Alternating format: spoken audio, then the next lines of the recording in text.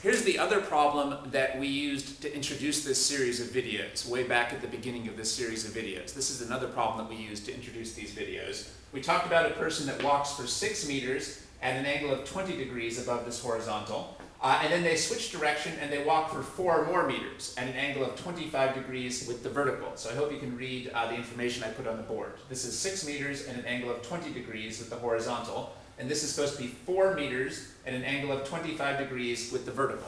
And again, the question is, what is our overall displacement after this entire journey from the initial position? What's the resultant displacement? How far is the final position from the initial position? What's the overall resultant displacement? How far is the final position from the initial position?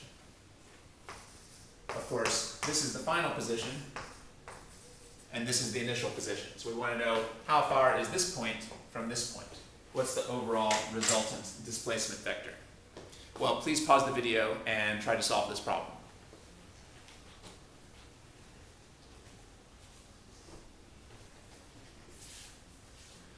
I'm going to start by choosing some positive directions. The simplest positive directions and axes to choose here are horizontal and vertical, and these are some good positive directions. Now, the one thing we can't do is we can't just say that we're 10 meters from where we started. We can't just say 6 plus 4 is 10. I think it's pretty obvious that if you walk for 6 meters in this direction and then 4 meters in a completely different direction, there's no reason to think that you ended up 10 meters from where you started. So we can't just add these together to get 10.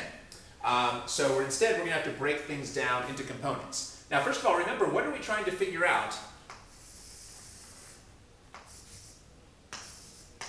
Well, this is what we're trying to figure out. We're trying to figure out this overall resultant displacement vector. This is the vector that shows how far we've gone from the initial point to the ultimate final point. So we want to know how long this is. And ultimately, it would be nice to know what direction it's pointing in as well. It would also be nice to know what direction this is in. Clearly, it's not just pointing in a 20-degree angle, right? You can see that the overall displacement vector is not just pointing in a 20-degree angle. It's not really clear what this angle is over here. So we're going to have to use some of the skills that we've learned to figure that out. Well, we can't just combine the 6 and the 4 because they're not parallel to each other. So instead, we have to break these into components because the components will be parallel. So let's start by breaking the 6 meters into components. Well, we have to draw a right triangle that uses this overall vector as the hypotenuse, and where the legs are parallel to these axes. So here we have the components of this 6-meter vector. I'll put an asterisk to show that I'm using the 6-meter number and focusing on this 20-degree angle. I think to make things clearer, I'm going to take out the units here. But you should remember this is 6 meters and 4 meters. This is a right angle.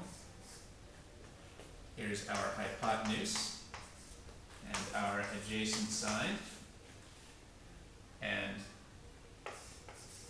our opposite side.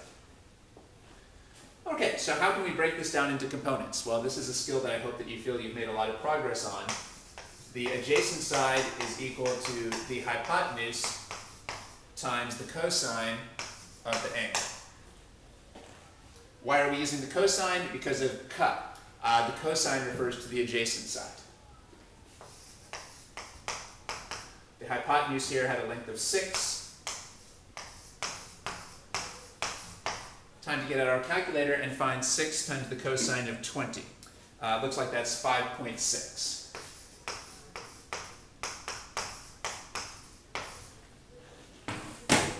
This is just a magnitude, a length, so I'm not going to put a sign in.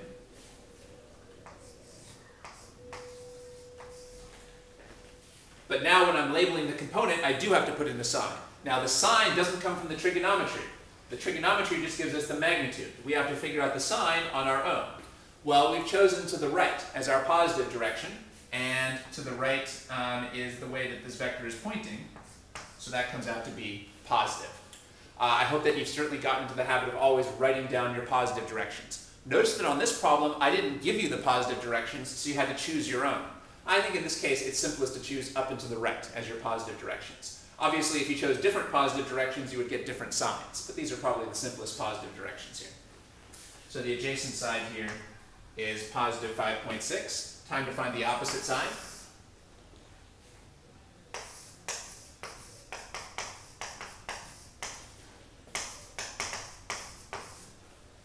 So, the sine gives us the opposite side. Our hypotenuse had a length of 6, multiplied times sine 20. Time to get the calculator and do 6 times the sine of 20. That's 2.1. I'm not going to put a sign on this because trig functions just give us magnitudes. But now that I'm labeling the component, I do have to figure out the sign. Well, we've chosen up as positive, and we've decided that this vector is pointing up. By the way, how did I get these arrows? I don't remember if I mentioned this. Well, this vector here was pointing up and to the right, correct? This 6 meter vector was pointing up and to the right, so clearly it has legs, components that are pointing up and to the right. So this opposite side had a length of 2.1 meters.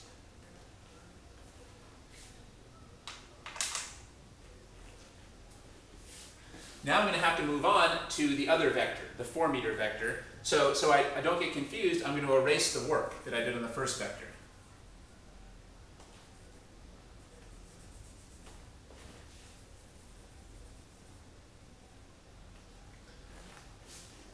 I'm going to erase the work from the first vector so I don't get confused when I move on to the second vector. So I'm going to erase this work as well.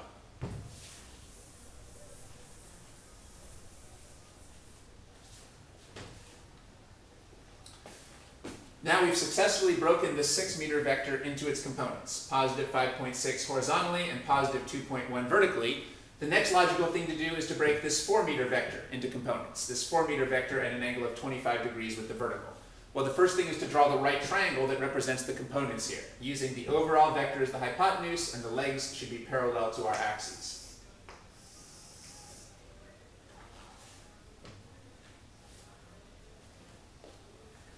I hope it's clear that the 25 degrees refers to this angle down here. I kind of wrote it a little bit far from the angle because it was hard to fit it down here. But this 25 degrees refers to this angle, this corner of the triangle. Okay.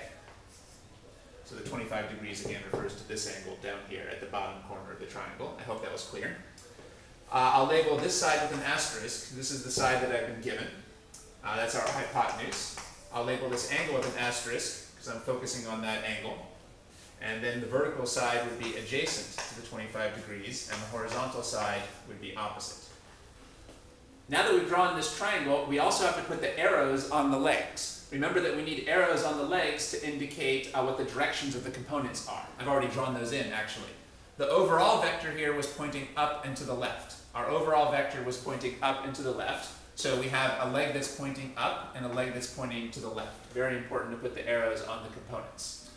Notice that you have to draw nice thin arrowheads so that the different arrowheads don't clash with each other. At this point, I've got 3 different arrowheads, all pointing to the same point. So it's important to draw nice thin arrowheads so that the diagram doesn't get too messy.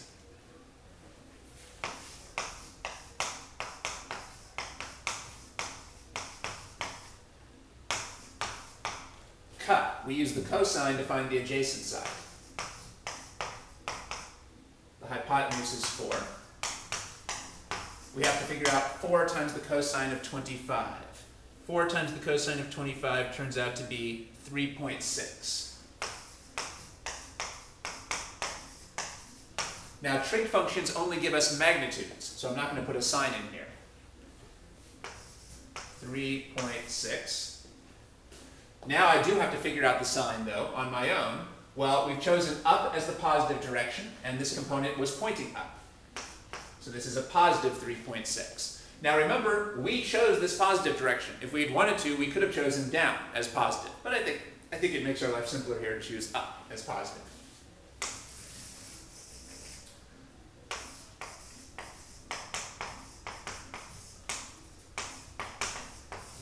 So we would use the sine to find the length of the opposite side. The hypotenuse here has a length of 4.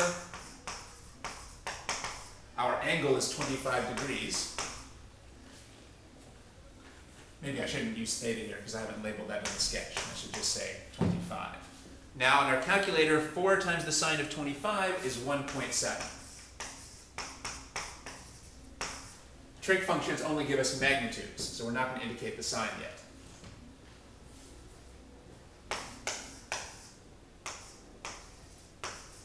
So this component has a length of 1.7, and what's its direction? Well, here's where we have to be careful. We've chosen to the right as our positive direction, but this component is pointing to the left. So that should be a negative 1.7. If the positive direction is to the right and the component is pointing to the left, it's pointing in the negative direction.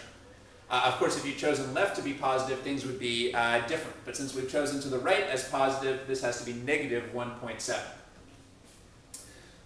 Okay, so that's one of the parts of the problem that maybe some people might have trouble with, so make sure that you got that right. So we've decided that for this 4-meter vector, the vertical component was positive 3.6, and the horizontal component was negative 1.7. So now we've worked out all those components.